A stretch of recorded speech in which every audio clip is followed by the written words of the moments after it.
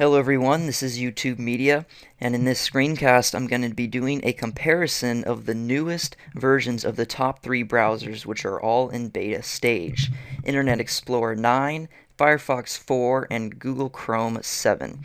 So first I'm going to be doing a quick speed test as far as which one opens the fastest. So we're just going to open them one at a time and count them out in seconds. So let's start with Internet Explorer 9. I'm going to double click it and start. There we go, so that's it for the time there. That's pretty dang fast. Let's go on to Firefox 4. A little slow, it's lagging there. So let's try next one. Google Chrome 7. And that was pretty fast too. So I think Google Chrome 7 is the fastest. I'll count the seconds right here at the bottom of the screen. Internet Explorer 9 seems to come up in second place, and Firefox 4 third place. Now I'm going to do a memory usage test as far as which browser uses the least amount of kilobytes of memory in Task Manager when opened, all on the same website with one tab. So let's start out with Internet Explorer 9.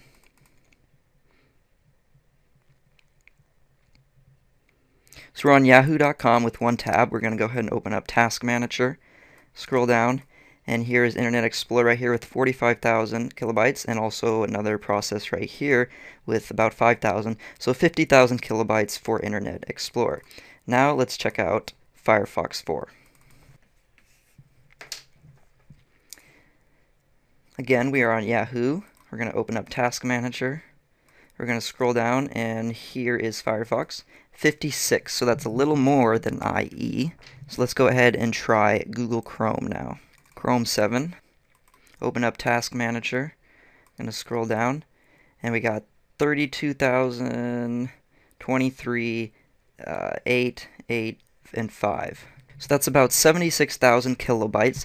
But now you're probably thinking, why is Google Chrome using so many and have different multiple processes in Task Manager? Well, Google Chrome uses a different process for each tab open, each extension and plugin, and the overall browser. This also helps Google Chrome to prevent from crashing by using a separate process for each tab and extension and everything that's open. Next, I'm going to be doing a simple performance test on all 3 of the browsers side by side by displaying an animation of fish and see which one can display the most frames per second without lagging. It's called the Microsoft Fish Tank test, so let's go ahead and get started. So I'm going to go ahead and set 10 fish on each browser. Right now we're at 20. Set 10 and 10. Now let's go ahead and put them side by side. And you can see Internet Explorer 9 is easily in the lead with 31 frames per second, and the fish are moving without a problem. Chrome would be second here with 20 frames per second about, off and on. And Firefox is way in the back here at third place with only 3 frames per second. So a new thing on all 3 of these browsers is hardware acceleration, which allows the browsers to offload intensive tasks like image scaling and displaying animations like I'm doing right now to your PC's graphics card. So it has the benefit of freeing up the PC's main processor. So instead of relying all on the processor, it distributes it out to your multiple cores and graphics card, which speed up the page loading time. So that wraps up my Versus test of these top 3 new browsers: Internet Explorer 9, Firefox 4, and Google Chrome 7. Overall, Internet Explorer 9 definitely came in first place, winning 2 out of 3 categories.